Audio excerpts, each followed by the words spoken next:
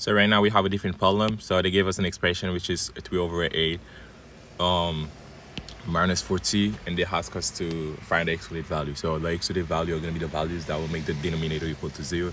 And once the denominator will be equal to 0, the expression will be called, or the result will be undefined, because division over 0 is not possible. So in order to get the excluded value, so we're going to do the denominator is equal to 0. So we're going to start by doing 8 minus 40 is equal to 0. So we're going to keep all the like term aside and the other kind of term on the other side. So negative 40 is equal to negative 8 because it's going from one side to the other side.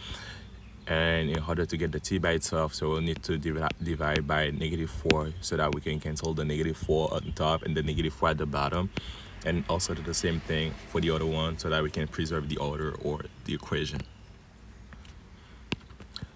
The negative 4 and negative 4 will be cancelled out, so we only ended up having t is equal to 2 because negative and negative will be positive.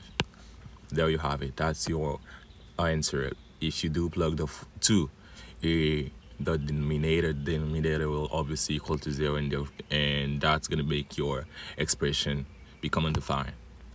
So we're going to do a simple test. Let's say our function t of 2 has been given in order to verify the expression. It's going to be 8 minus 4 by 2, which is going to be equal to a minus 8, and 8 minus 8 is equal to 0. There you have it. When you plug 2 on your denominator, so it will make the fraction become undefined, and thus will be our final answer. Not thus will be the final answer. 2 will be our final answer because 2 is the excluded value that they're talking about for the given expression, which is 3 over 8 minus 40. See you guys in the next one.